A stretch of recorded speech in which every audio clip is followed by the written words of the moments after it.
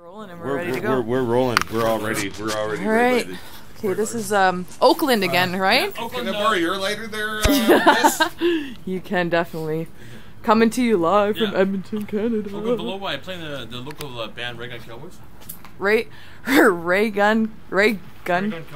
Gun Cowboys. He's Is that Oakland. A takeoff on the Reagan administration?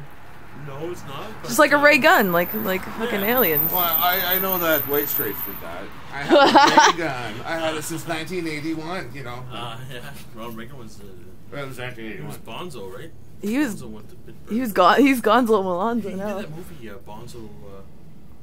Anyways, I'm here to talk about Suffield Army Base. Okay. Suffield Army Base. Suffield Army Base. Suffield's near Medicine Hat. About 20 minutes west of Medicine Hat. About 6 years ago, my grandfather received a check from the Canadian government for $25,000. And it said, this check is because we tested gas out on your platoon when you were stationed at Suffield Army Base. Jesus. And my grandpa got this check and goes, oh, Jesus Christ. He goes, a lot of my friends died. He's like, from lung problems. Did they get checks too? Like their families? Yeah, they're dead people, I guess. I don't know. But he got a check for 25 grand. And he was just like, thanks. He's like, a lot of my friends developed their respiratory problems because of this. I've worked at Suffield myself, being a contractor, taking down buildings for them.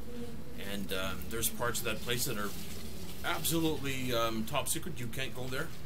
There's people who work there, they can't go there. You have to have top military clearance to go there. Wow. And he was his platoon was Suffield is where Prince Harry trained. It's a tank training base is what it is. Okay, they have this big field you go out there and the platoon will practice tank shooting and driving and everything related to tanks is mostly what it is.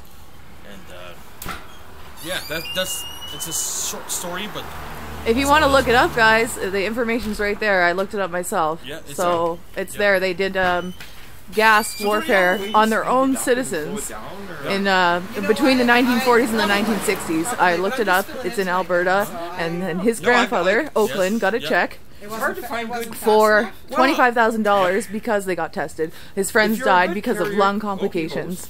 And this is the Canadian government. They all knew about it. You can look it up. I just found a great article. I'll post it with this video, and it's just like there it is, right in plain sight. Plain sight. The shit does happen. The shit does happen. Thank you for Oakland for his I guess we call it a testimony. You see, the thing is, you can have he's a man. He's experienced it in his family. So there you go. The singer also Japanese internment camps. It has to match the singer. Yeah. My uncle David Tanaka, his family had a farm near Lethbridge, Alberta. This is not a conspiracy or anything. This is just the truth.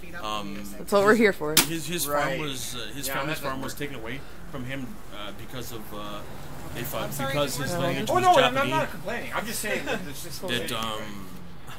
that they would be involved in. I'm just shivering. Okay. So what you're talking Yeah, I'm cold again. Hey, what's up? No. I'm behind the scenes now. How about we continue this? How we can do this after the smoke? We can, man.